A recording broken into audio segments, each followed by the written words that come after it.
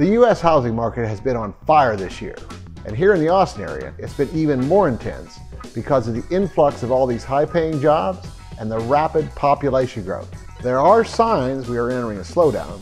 Some are even calling the boom officially over because of lower sales numbers at the beginning of this summer. The good news is this is going to create a window of opportunity, but only for those who are willing to act before everybody else figures out what's going on. Stick around for this video, and I'll explain exactly what to expect over these next several months and show you that if you really want to buy a house in the Austin area, now is the time to start looking, because if you wait, you could miss out on a huge opportunity.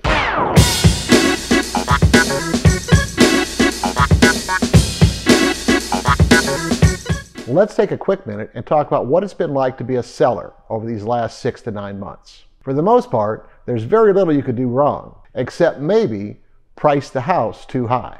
You could literally ask for anything.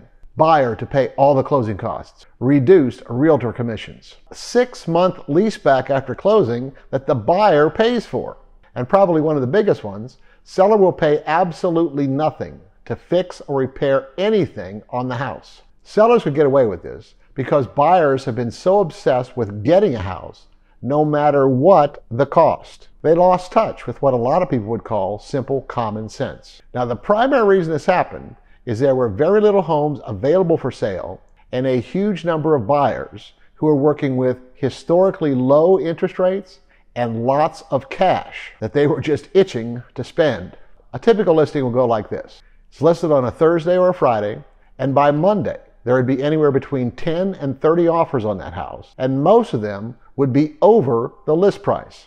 Now, there are two things that happened during this process. First, prices shot up so fast that buyers found themselves priced out of certain neighborhoods, and many began to question whether or not these prices were sustainable. Think about it.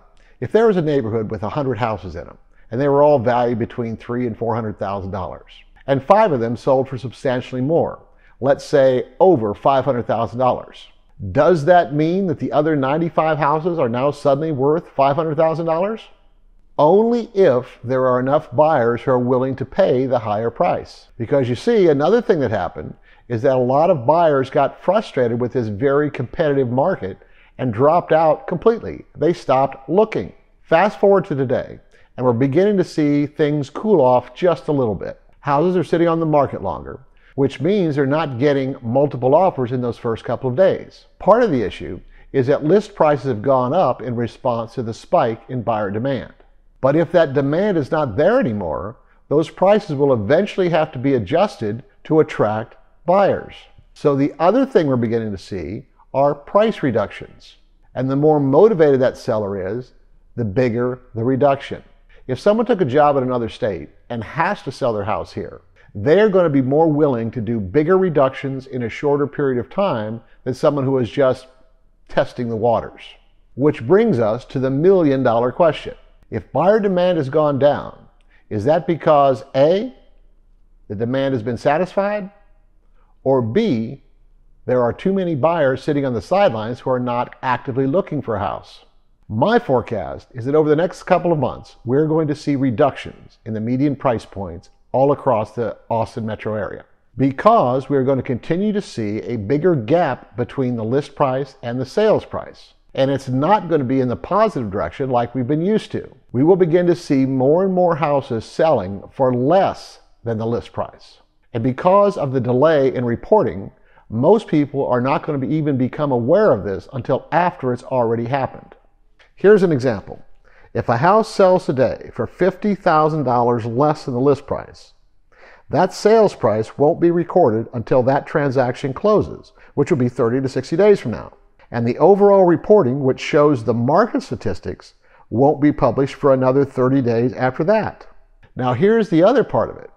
If there are a large number of buyers sitting on the sideline waiting for something to happen, when they see that kind of reporting, they're going to jump back into the market. And if they come back into the market in large numbers, all of that buyer activity could actually work to push prices back up again. So I believe we're going to see a window between 60 and 90 days when there will be a number of opportunities in this market. But you're only going to find those opportunities if you start looking now.